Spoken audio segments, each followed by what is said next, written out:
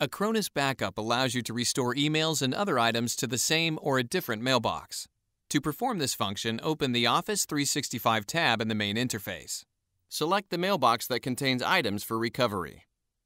Be aware that if a mailbox was deleted, it can be found in the Backups tab. Next, select Recovery Point. Click Recover and then Email Messages. Then select the items you wish to recover. You can search items by subjects, senders, recipients, dates, and names. If you wish to preview items before recovery, click Show Content. Send as Email allows you to send emails you select as attachments. You can also recover entire folders.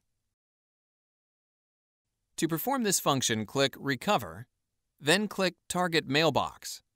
The default setting selects the same mailbox used before. You can also perform a recovery to a different mailbox. If you want to recover to a new mailbox, you need to create it first in your Office 365 console. After you have selected a mailbox, click Start Recovery.